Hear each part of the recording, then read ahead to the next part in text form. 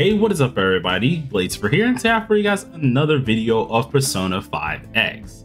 Outside this video guys, it's going to be about pretty much beating Surt here and getting the highest score that you can on the Nightmare difficulty. We're going to be going over exactly how this boss does work, what teams you want to use, one of their specific personas and weapons, as well as just the ways that you really want to break this down into fighting this guy himself. So if you guys are ready for this, of course, sit back, relax, and enjoy the video. Without further ado, let's get into it. Alright, so jumping straight into the guild boss here, we are looking at the man Surt. Surt himself does pack a bit of a punch, but by knowing exactly what you want to bring and the gimmicks that are at hand, it should make this boss fight a bit of a breeze. So firstly, how does the man work? How does this whole boss fight at least work out? This boss fight itself works pretty straightforward just like the rest of the other bosses, but does come with its own gimmicks. Now this gimmick actually works out a little bit in your favor, giving you a nice buff by bringing a shielder and having shields on your teammates. By giving yourself a shield here, you're actually able to give yourself a 20% damage buff, and with this damage buff on your at least teammates, it shouldn't be too hard on taking them out. Now one thing that you should know about this boss is it actually spawns 2 other mobs. So with some strategy, you can actually get a lot of points here and it shouldn't be too difficult. So once again, we're going to be taking a look at Nightmare and the things that it can actually bring. As you guys can see on my screen here, we do have that he is going to be weak to Ice, while the other 2 are going to be weak to Bless. So you're going to want to bring a little bit of a team that looks similar to this one. The ideal team that you guys would like to run is going to have Yuki, Yusuke, Wonder, and Mont. Instead of using Mont, you could go ahead and use Soy, and that's only if you need that extra sustain, but I don't really advise it, especially if you want the most points out of the deal. Try to use Mont because you're going to need that extra damage as well.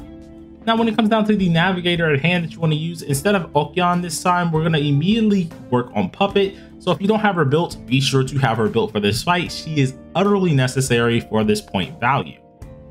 Now with this team, you got a lot of cover. You got the AoE, you have the single target DPSs, and your 2 defenders. So of course, our man Wonder is going to be giving us shield with the 3 personas that he has on hand, which we'll go ahead and expand on that in a second. And then of course, we do have Yuki giving us some shields that's going to be more of the single target thing, but also come into play with the blessed damage that she does have in hand. So with this being notified, of course, what are going to be the things you want to run on Wonder? Persona wise, you're going to want to have a few personas here, which luckily 2 of them are fairly easy to grind up and get. One of them is going to be called Norn. Norn is a absolute amazing support persona, in which this persona is going to be your bread and butter when it comes down to giving you those nice old shields. But alongside of this, if they do hit said shield, you're actually able to almost proc a wind related attack on the enemy, giving them a wind debuff.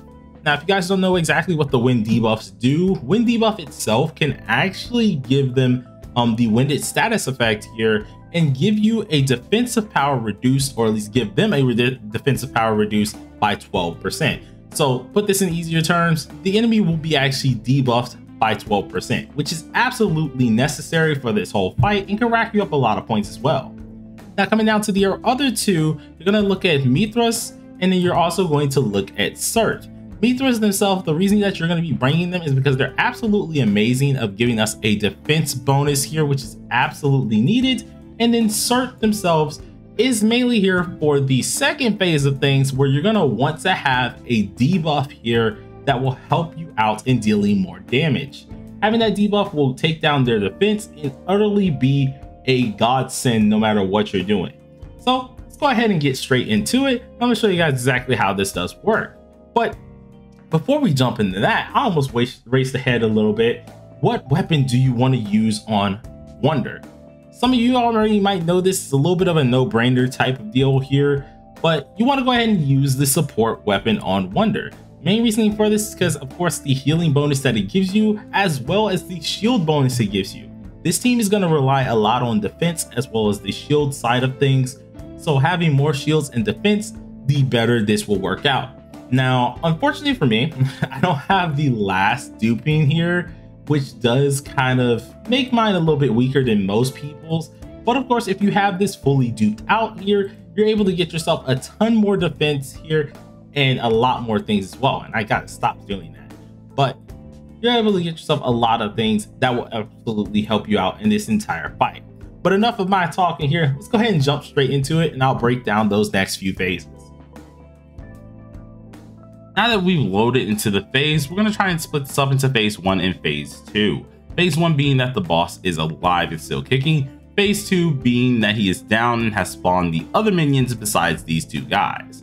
So first thing you guys want to do is take a good look at the top left of my screen, in which is taking a look at the speed bar. This is how you want to have your characters assorted. If they're not sorted this way, you're gonna have to do some speed tuning, and which is a little bit of a hassle, but I promise you this is the perfect way to set it up to actually get ready to deal that big boy damage. So without further ado, we're gonna immediately use the skill 2, in which will give us a nice defense enhancement as well as a shield to set up Yusuke to deal his skill 3, setting up his counter and pretty much getting you to that point of big boy damage that we need to look forward to. Now, once that's all set up, use windscreen to give everyone a shield, taking advantage over that gimmick that I told you guys about, which is the 20% damage increase for having a shield on. And then go ahead and use Mont's skill 2. With all of this in play, you're able to deal some decent damage off bat. And actually, we didn't get our first crit, which definitely sucked. It was actually a little bit lower than normal, but no matter, it should still be decent. Now, the other part is with windscreen on, which I forgot to actually tell you guys, with that on, it has a chance of giving a winded status to the boss or any of these mobs here, in which once done, this can give them a 12% decrease. Now, none of the mobs ended up proccing it, unfortunately, but I think we should still be good. And when it does come down to the turn 2, start off with Puppet's at least special action, giving the first skill. You want to do this mainly because you'll have the 4 SP, the shield, and the shield buff. Now with this in play, use Yuki's skill 1, knocking out both the left and right mob, and then baton pass over to Mont, getting some extra damage off on Surt, but also building up an ice shard so you're able to deal some more damage with her skill 2 in the future process. With this all in play, use the skill 2 for Yusuke, dealing some decent damage to not only just the guys in the left and right, but to Surt themselves. Hopefully you can get some really good damage on Surt, especially if you're doing some of the lower bits of damage on them. It will make up for a lot of this. Now, judging by the heart is right now, we are lacking a little bit in the damage department, so we are going to be a little bit iffy on this run. But with this in mind, we're going to go ahead and set up the way we need to set up. So watch over the Mithras. Use the defense buff. This gives us another defense enhancement as well as helping out our actual damage in general. And then use Mont's highlight. This is going to be directly on Surt to try and deal some decent damage. Hopefully you can hit 14k through 17k, in which we got 15k, so not too bad. And then with this in mind, I would normally say attack the dudes on the left and right, to be honest, but seeing that we've already dealt so little damage, we're going to go ahead and just attack Surt themselves, because we did a little bit too little damage to them at the beginning. So now we have to make sure these guys do not die. So Yusuke, please do not crit them or counterattack them, because if you do that, this is going to ruin the run. You don't want to kill these dudes, because if you kill them, you'll actually end up taking out all of his health bar, and that will actually put you in a very bad bind. So only on certain circumstances where they're very, very low in health, only attack Surt. But if they're not very, very low in health, you attack one of the ones that has the highest HP. But now we are on turn 2, or at least turn 3. This one, you want to set it up just like we did turn 1 and use skill 2 on Yusuke, pretty much reapplying all the buffs that you do have. With this in mind, we should get attacked by Surt, which is perfectly fine as long as he does not crit. And no crit on us, lovely. And we did not actually counterattack him, which is good, because if we counterattacked him, that would have been bad for us. So set up Puppet's move once again, using her skill 1, giving us that nice old shield, the defense buff, and some SP back. And then you want to go ahead and set up Yusuke's skill 3, having his counterattack already and giving us pretty much the best that we can get in terms of just damage once we do get attacked, which hopefully we won't get that point of being attacked until phase 3. So, or at least phase 2. So that's going to be our main deal. Now, what we're going to do is I could go ahead and use the defense thing here, but you normally want to set up your windscreen just because this is going to be what you need to deal. Now, since we do have everything set up, we need our Mont to crit twice. If they can crit twice with the leftover HP, because we are a little bit on the higher end, which is 15k. Ooh, yeah, we're on the higher end. So this is going to be kind of close to seeing if we can do this, but hopefully we can get a crit. If we can, this would be perfect and we can go into phase 2, no problem. Okay, 1 crit. And 2 crit. Okay, boom, perfect. So we went into phase 2 perfectly. If you don't deal enough damage and you don't kill him with Mont right here, this is where things get a little bit iffy. So first things first, when you like this, everyone is officially statted, so you don't need to do anything with this. Since we do have our counter up with Fox, if we use Absolute Judgment, this actually allows us to immediately proc off Fox's counter. And so you want to use this first with Yuki. So first round, use this. Fox should do his counter, giving us that nice old damage, immediately dealing a ton of damage here.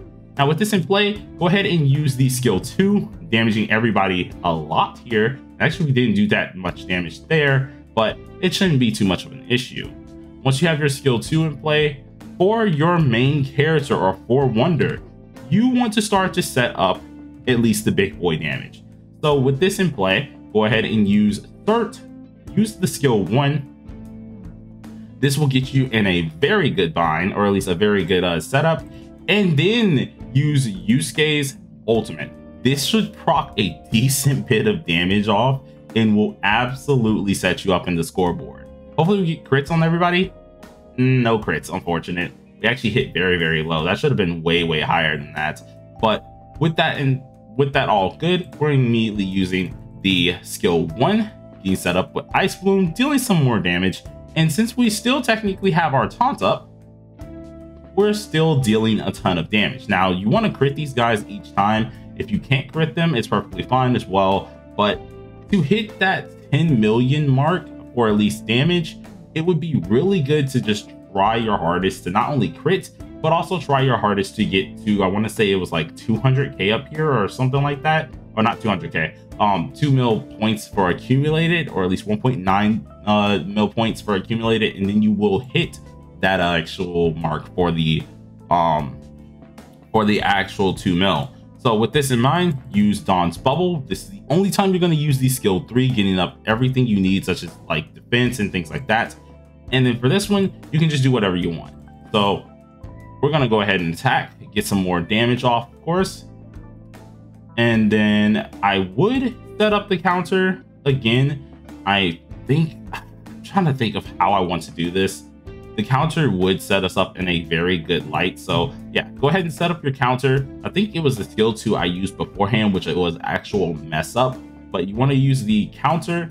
And then with this, we're going to actually use the defense buff because we still already have our actual counterattack already up, so there's no need for us to use the man Norn or the woman Norn and use Ice Bloom once again, hitting them with the final attack that you're actually able to trigger.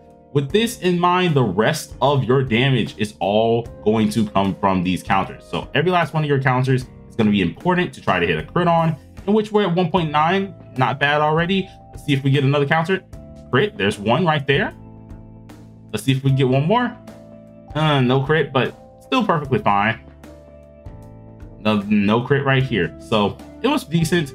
We got 2.1 and this was actually at 8.9 mil. And this was actually low because we ended up actually missing out on the winded debuff. We didn't deal as much damage from our crits. So this was really, really low when it did come down to the final play. But that is pretty much how you want to run this. It's going to be the updated guide. My last one was like 5 mil. This one should get you from 8 mil to 10 mil pretty easily.